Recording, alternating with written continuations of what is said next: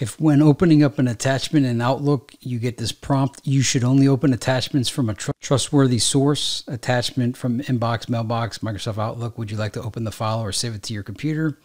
If you want that to go away, because you notice that checkbox that says always ask before opening this type of file, you got to get that unchecked. The way to do that, close out of Outlook, hold down CTRL+SHIFT while clicking on the Outlook icon. So if you have the icon on your desktop, you could right-click it, run as administrator, or hold Control-Shift while clicking on the Outlook icon and accept the security prompt and or provide administrator credentials.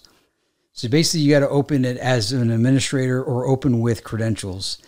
And then once you're in as administrator or elevated, you then open the attachment and you could uncheck always ask before opening this type of file, and then close out of Outlook and reopen it, and you won't get prompted with that prompt anymore. If you found another way around this, please leave it in the comments. And if this worked, let people know. Thanks.